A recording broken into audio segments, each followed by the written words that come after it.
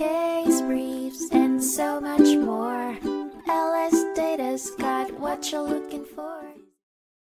The United States Court of Appeals for the District of Columbia in 2006 deliberated a key issue concerning the Fifth Amendment right against self-incrimination in the case of United States v. Ponds. The accused, Navron Ponds, found himself entangled in charges of tax evasion and fraud. From the outset, the case hinged heavily on the principle that a witness can refuse to constitute evidence or respond to inquiries they may perceive as self-incriminatory. Once engaged, the government must offer immunity from use and derivative use of testimony to preserve the witness's cooperation. However, Ponds' rights were considered violated when the government used his self-incriminating testimony and derived evidence obtained under an immunity grant. The plot thickened with questions over whether the act of Ponds' document submission could be classified as testimonial or just a surrender. In rendering its verdict, the court leaned towards acknowledging Ponds' act of document production as a testimonial, concluding that it infringed upon his right against self-incrimination.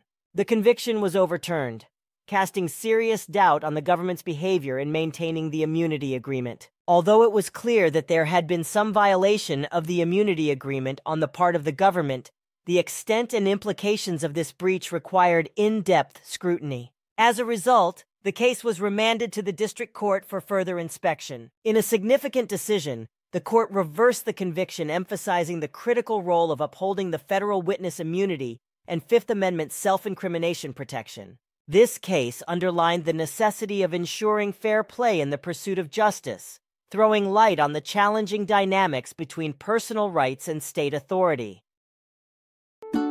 Case briefs, and so much more.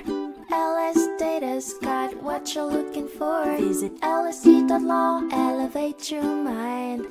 Leave the stress of class